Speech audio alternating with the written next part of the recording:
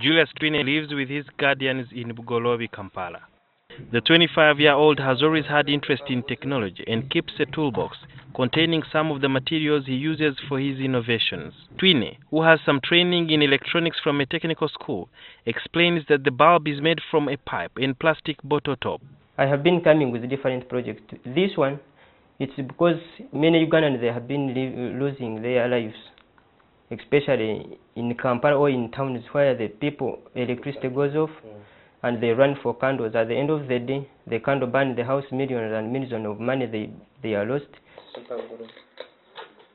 He uses materials picked from old electronics like capacitors from radios.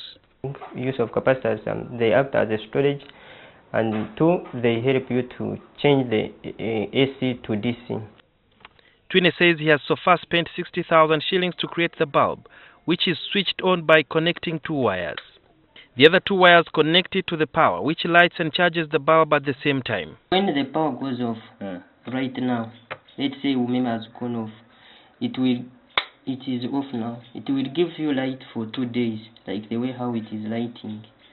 Then when the power comes again, it will just show you the light changes as the power comes.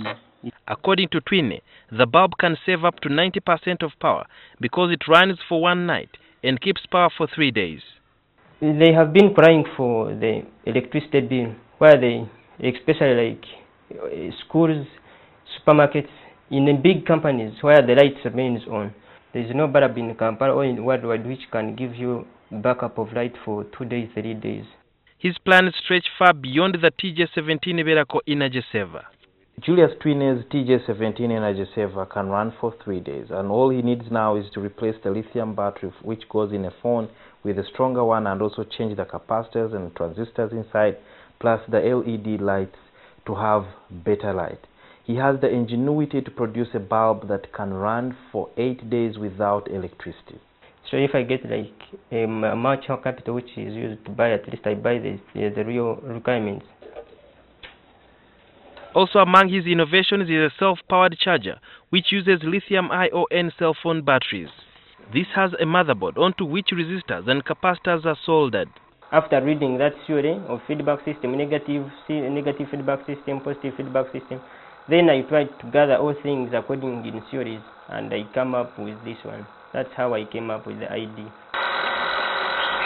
It is powered by phone batteries, which in turn power 4 motors rotated using a rubber band-like belt. The motors were taken from old radios. Output voltage are fed into input voltage to maintain the cycle of the voltage in the system. The self-charger, which can be used for phones and other appliances which have a USB charging system, can run for 3 months, which makes it ideal for areas with no electricity and for troops in combat.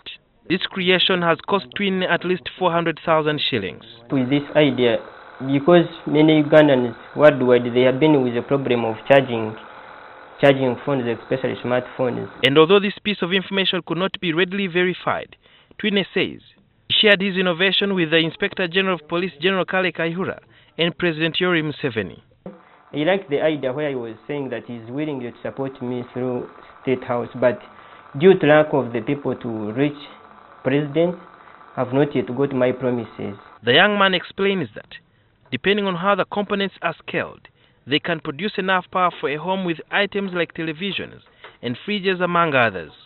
Sudil Biarhanga, NTV.